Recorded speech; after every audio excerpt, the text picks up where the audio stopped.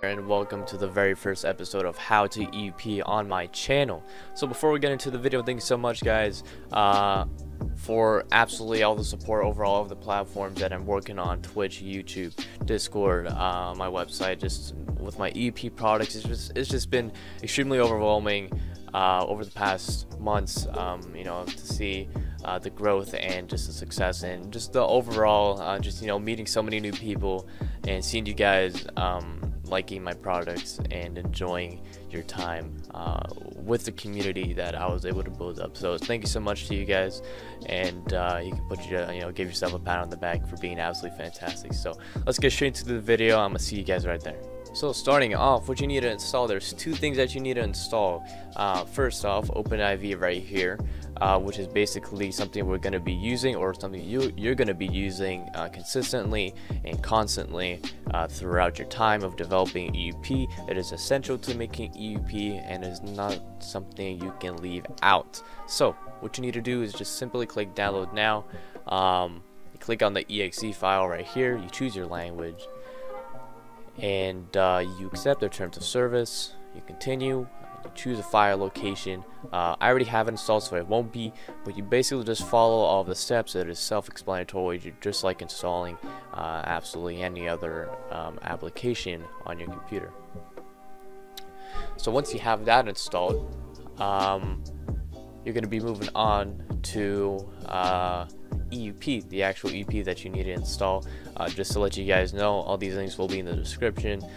You simply click on them and download them. I make it as easy as I possibly can for you guys. So EUP 8.2 is what we can install, as it is the latest free version of EUP that you can currently get.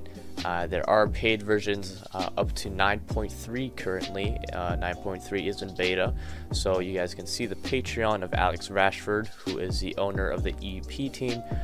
You can go and purchase the Patreon right there and get the beta for EUP 9.3 if you wish to have higher quality models.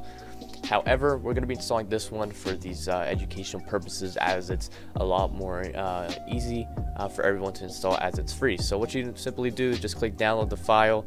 You download this top one right here, and once you have it downloaded, go ahead and resume the video again. So here we are. We have it downloaded. This is what we got right here. It will either be in a zip file or a WinRAR file, depending on which you guys use to open your .zip files. However, as you guys can see, we have plugins, README, and the Oiv file. So the only one we need out of these is the Oiv file. So what you do is just simply take this and you drag it onto your desktop, and easy as that, you close it out and you're done with that. Next thing that you need to do is set up OpenIV. All you do is click command open OpenIV. You click on Grand Theft Auto.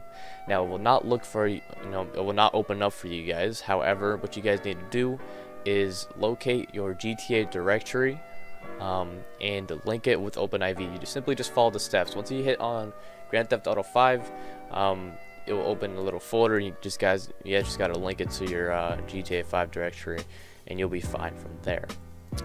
Now, once you find your GTA 5 directory, it's also important that you do a step that we will need in the future right now, which is creating a mods folder. So, don't worry, this will not break your game. It's simply a mods folder that's essential for OpenIV to work. You just right click on a free space, you hit new folder, and you create mods, but I can't do that right now as I already have a folder called mods. Once you created one, it's empty, make sure it's lowercase, and you're done. You can close that out again, and you're all set to go. Now that you're here, this might look a little confusing, but these are all just GTA 5 files, so don't be scared, don't be concerned. It really doesn't matter. You're gonna ignore 99% of these and only gonna be using one folder in here. So one important thing is, whenever you open OpenIV, please make it a habit to open edit mode and make sure to have it enabled. It is essential that you have it enabled to be able to edit files.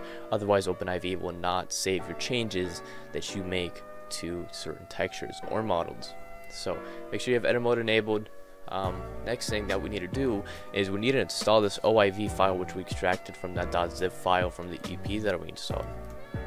After that, you go to Tools at the top, you go to Package Installer, you locate it on your desktop, you double click it, and right here it will give you the option to install. Right here it has a little description here.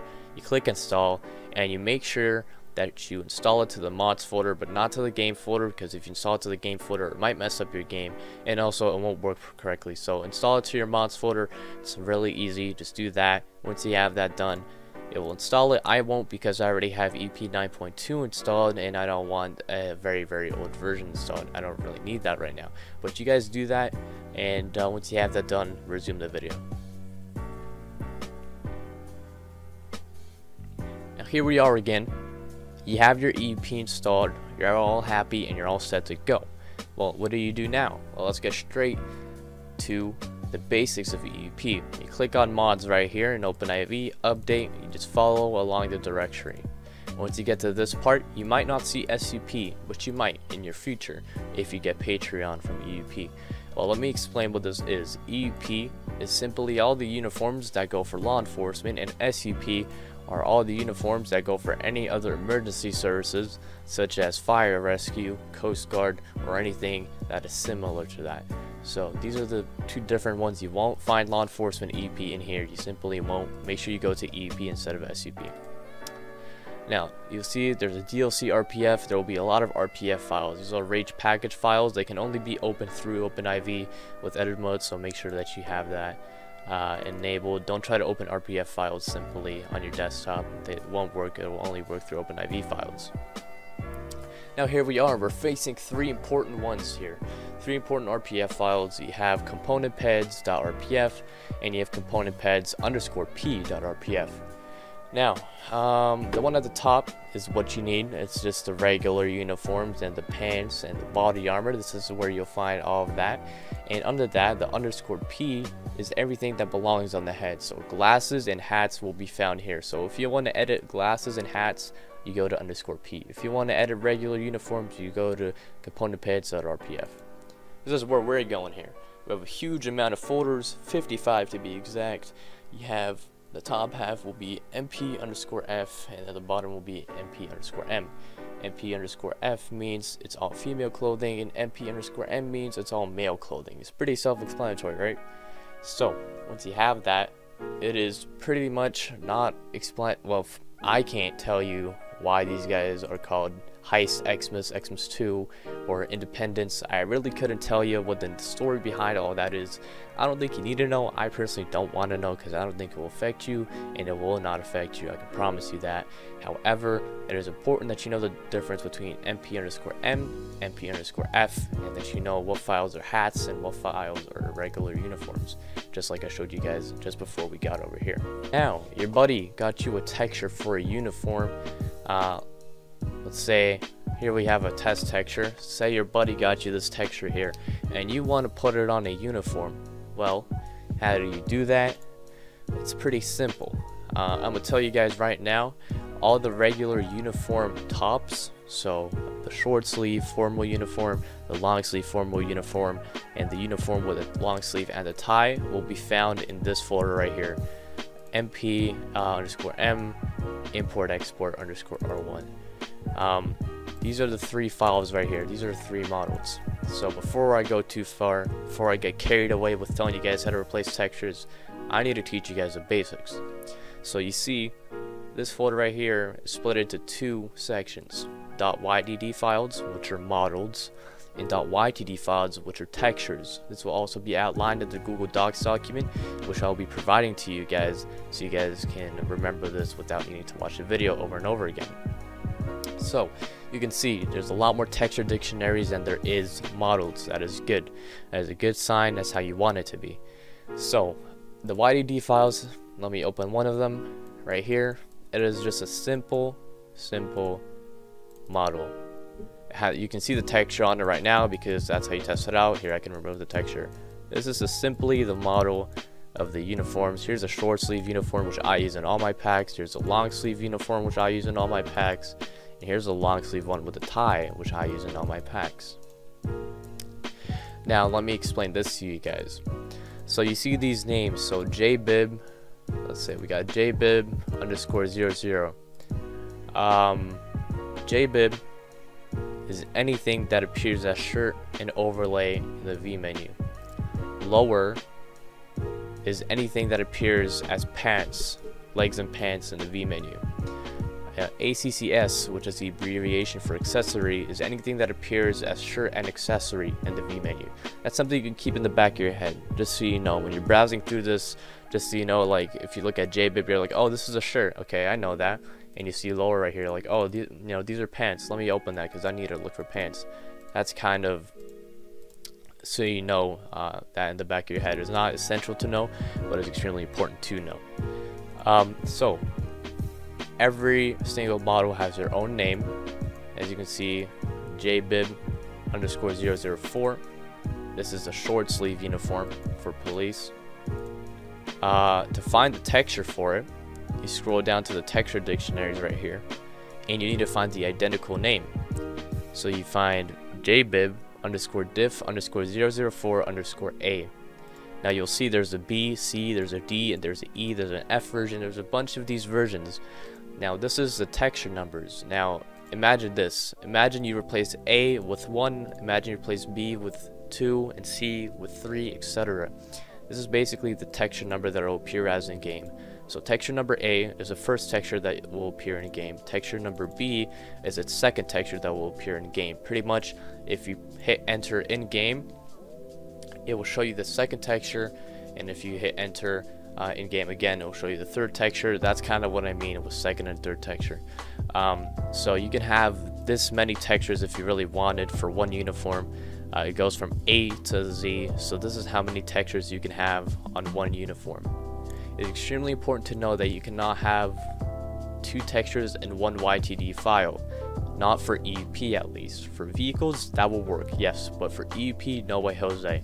There's no way you can have 2 textures in one YTD. You can, but it will not work, because once you put it in game and you put it on, it will crash your game and it will not work under any circumstance. There's absolutely no way it will ever work. So, extremely important for you guys to know that there's only one texture that goes per one texture dictionary file in all of these. So, in OpenIV, only the first texture, so texture number A, well, letter A, will be appearing on the model. So when you look at the model, only the first texture will appear. Texture B or texture Z, for example, won't appear over here as just the way it is. But for example, you want to test out your first texture, you want to see how it looks like, you just click on YDD right here and you see it's on the model. However, do not get fooled. Your EUP does not look as dog water as it looks on OpenIV. OpenIV is tricking you. It looks horrible in OpenIV and it will never look good. Don't get fooled by OpenIV. You just want to make sure that the placement is correct. That's what you use OpenIV for. So now that you guys know the basics of YTDs and YDDs and what all of that means, how do I put a texture on? Well, it's pretty simple. Before we do that, I'm going to export a texture and show you guys how to do that. So we're going to go to a random texture here, texture number N. So we have a Rockford police texture right here. What you do is you click on export all textures. You want to export it as a PNG, and then you want to export it to your desktop. Click out of it, and here you go. We have our texture right here. Here it is. Now, for example, how do I change if I want a texture that's texture number 3 to texture number 1? Well, you can see this is JBib underscore 004 underscore N, meaning it's like the 16th texture, for example. Well, how do I make it be the first texture? Well, all you do is just rename the file to JBib underscore 004 underscore A. This will change it to be the first texture. Now let me open the YTD file for A. I'm gonna go drag this over here. I'm gonna click OK. I'm gonna click save, and boom, it is now the first texture. It is now JBib diff 004 A, and it will appear on the model. This is as simple as it is. It really doesn't get any harder than this. This is really easy. Exporting textures and importing textures is very easy. Now making the actual textures is something I'll get into in a completely different video, as this video will be way too long if I do make this all in one. Now I hope that is very easily understandable. You can also change this to B now. You can have the identical texture You can have literally the same texture on A and B if you really wanted to. You can drag this over here right now, B, click save, and it will be on the same texture. This one's not messed up. As you guys can see, you can have two textures on A and B, but you cannot have them in the same YTD file.